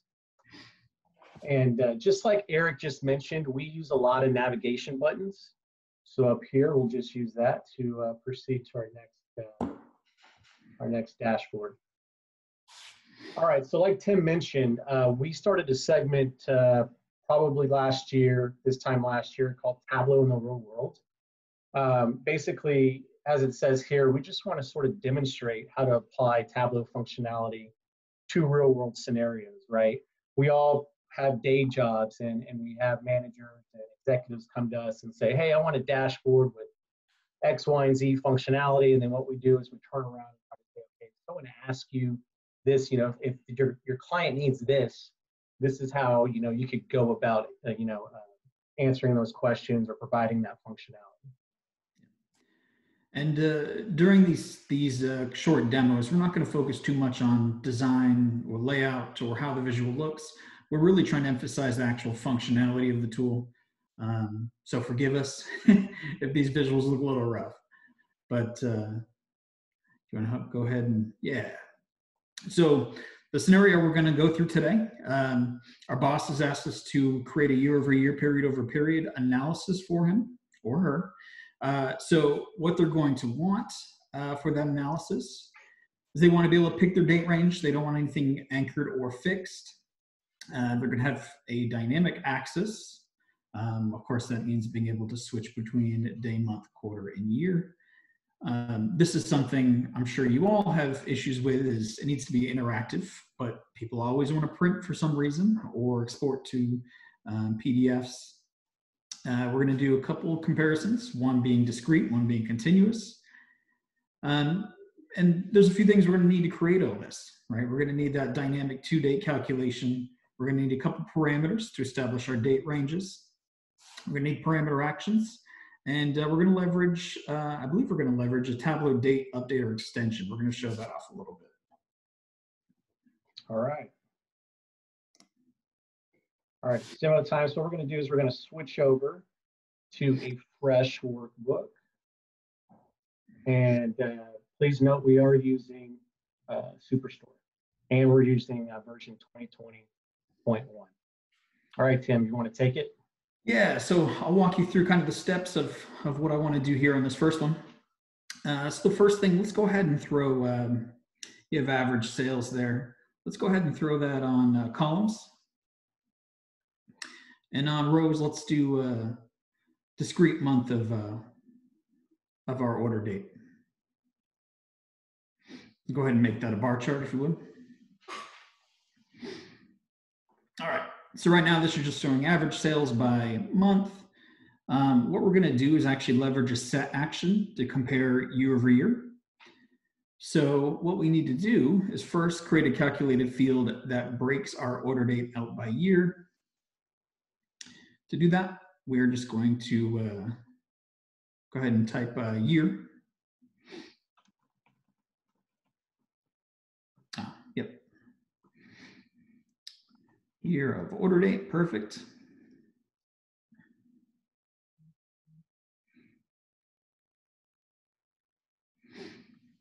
And we are going to, yep, made that a dimension. So we're going to actually create a set based off of that new dimension we have now. And for now, we can go ahead and include all. Later on, when we apply the set action, that's when we'll be changing the year. And just to prepare us for later, let's go ahead and put that, that set on size and color. Those are the two things we want to leverage here as our set changes. All right. And one last thing that we need to do before we leave this page, when we apply the set action as is, it's going to try to stack the in and out on top of each other. So we're going to take stack marks off in our analysis menu. Perfect. So at this point, we have nothing to generate that action off of. So we're going to create a second sheet, if you would, Joey. Just a second sheet with maybe year of order date on text. Year. Oh, sorry. Yeah, year of order date. That's what drives the set. And now we're going to have to go ahead and put both of these in a dashboard together. That's a bad title, sorry. No, that's okay. So I'm going to float this on here. Yeah, that's fine. Yep. So as is, yeah, let's go ahead and.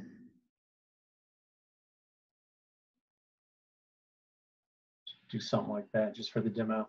Yeah. So as is interacting with those dates, clicking on 2020 or 2019 at this point does nothing.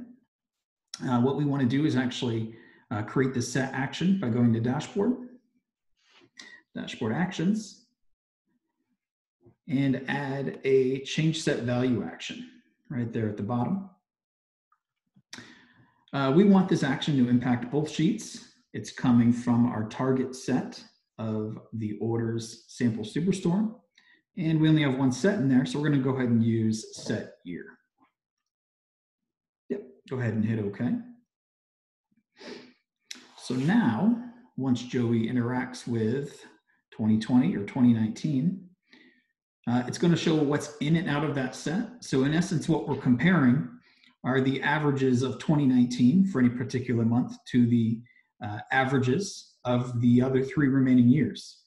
So this helps us in our full-time jobs, helps us establish some seasonality with traffic, in particular flight traffic. So this is something we would use in our kind of day-to-day lives. One thing that is missing here though, is our year-to-date filter. Right now it's showing all of 2020 because we've faked some dates here. So what we're going to actually do is go ahead and put in a year-to-date field. Yeah, let's go ahead and create another calculated field.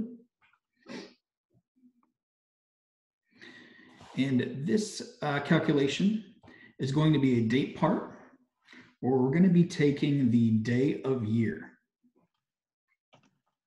What this is going to do is count how many days into the year each month is, or each day rather. And we only want to keep values that are less than the count that is today. So for example, if we're 160 days into the year, we only want to keep values that are less or equal to that. Perfect. So if we go ahead and put that on filters and hit true, that's now showing us through April of 2020. Go ahead and go back to our dashboard there and interact with that filter one more time. So it's showing us 2018, right, is the blue value that's in the set. The remaining 3 years are out of the set, and it's only showing data through, what are we, April 16th? So only showing data through April 16th. So that's a real quick way to leverage set actions when doing a year-over-year analysis. A real quick visual you can put together for that. We have sort of a finished version here of something we might create for using Superstore rather. Joey will walk you through some of those actions and how they're changing the other visuals. Yeah, so we have a set action up here, just like Tim just demonstrated, that allows the individual to compare whatever year they select to the average sales of all other years, year to date through April 16th for each year. Down here right now, our access is looking at by day. So you can do the running sum by day. You can see 2019. I don't have my access showing here, but at some point took over the average for the other years, but then later lagged off towards the end of March and April. You can then also, by using a parameter action, date part parameter action, you can also change an axis down here to make it more dynamic. So when the user hovers over it, they're looking by week or by day or by month. Absolutely. So that was the other action we wanted to focus on. Do you want to hop over to that walkthrough? Yeah, absolutely. I know we're pretty short on time, so real quick, you know, another thing we get a lot from executives is, hey, I want my, or analysts is, hey, I want my access to be dynamic. So in order to do that, what we have to use is date part parameter actions. And if we go ahead and jump over to a dashboard that I had started, I have a trend here. Let's do this tiled. I have a very simple trend chart with a from date and a to date parameter. What I did was I created a date part sheet. So the way you do that is I brought in a parameter action file. Really simple to create this. If you just jump over to Excel, I created one column date part. So this is what's going to feed the date trunk calculation that we're going to create. And this is how it's going to be displayed to the user. So very simply, I can just control this, control C this, go back to my demo and just control V it. It'll bring in that file. As a clipboard, all I did was rename it parameter action file. And here you can see the data that it brought in. Go ahead and just close this. I already have it. All right, so what we're going to do is we're going to drag this, or just float it up here. All right, and then for the sake of time, let's real quick create a parameter based off that date part.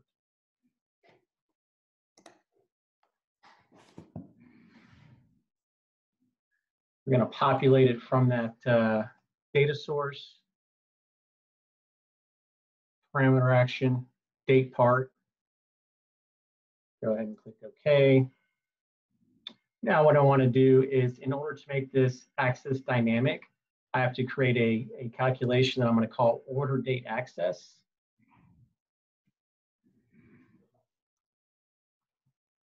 And basically, it's just going to be a date trunk utilizing this parameter and an order date.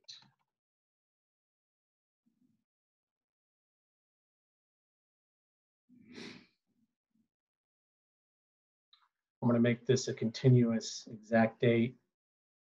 And so if I go ahead and show this up here, you can see, now we've all probably used this before, right? This is nothing new. I can have a dynamic access based off a parameter and based off that calculation I just created. Right now we're looking at it by quarter. Going here in my title just so that the user knows the level of granularity. Right now it's by quarter, by day. But what we want to do is we want to add a little bit of flair to our dashboard, right? So, and of course we want to make it as interactive as possible. Let me go ahead and show that parameter. So you can see here, what we want to do is by creating this date part sheet, when we click day or hover over day, week, month, we want to pass this date part to this parameter in order to then change the level of granularity of this access. So real quick, go to dashboard actions, change that. So when I click on or hover over my date part sheet, I want to target my date part parameter with my date part column from my parameter action file, and then watch what happens to this parameter, and then watch what happens to the access. Now, when the user hovers over this, they can change the level of granularity of that access. And if you can, real quick, take a look at, here's a finished product. A lot of what Eric says about, adding flair and adding buttons, it really helps the customer experience. So we've got, of course, some buttons up here, navigate. We have, so here's the old, we don't need this anymore, right? Because now we're changing that parameter based off the parameter action. So let's get rid of that. Also, we have over here to the left, it tells you which period you're viewing. And also, one thing I did want to say that we do also have in here a button. So we were talking earlier, Eric was talking earlier about the collapsible containers. This is a collapsible container that actually has a GIF that shows the user how to use the dashboard. And it's just on a repeat loop. So, sorry, a little crunch for time. Does anyone have any questions? Also, real quick, we want to give credit where credit is due. Tim, working with Tim's been great because he brings a lot of new ideas to me. And then Tim wanted to make sure that we gave credit for our inspiration to Kevin Fleurlange's blog. Yeah, so this date part parameter idea, I had seen it on one of Kevin's visits, and I thought it'd be great for what we do kind of in our full-time gigs. So it's something we started leveraging quite a bit. So guys, great job. Well,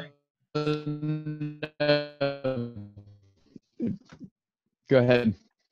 Oh, sorry. There was one question, Joey, about the grayscale on the bar chart. So if you could hop back over to I'm sorry, on what scale? The grayscale on the bar chart. So it's the out values. So the gray part that you see there is everything that's outside of the set. So it's 2017, 18, and 2020.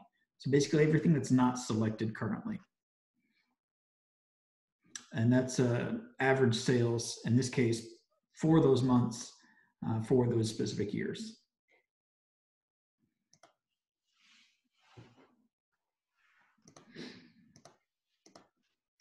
All right, any more questions? I think that was the only one. All right, I will hand it back over to Nelson because I think Nelson has the deck. Yeah, absolutely. You guys hear me? Yeah, we got you. Sweet. Before we get to the deck, I was going to do one thing. Let's just share my screen. And it looks like we've got a winner. So data-driven as we are. So for those of you who are interested in doing the Lit Leaders with us, again, May 14th, our book is going to be Make Your Bed by Admiral William McRaven. Phenomenal YouTube video of this as well. So definitely feel free to check that out. So with that, y'all, this has been a real pleasure to do this together. We definitely would love your feedback.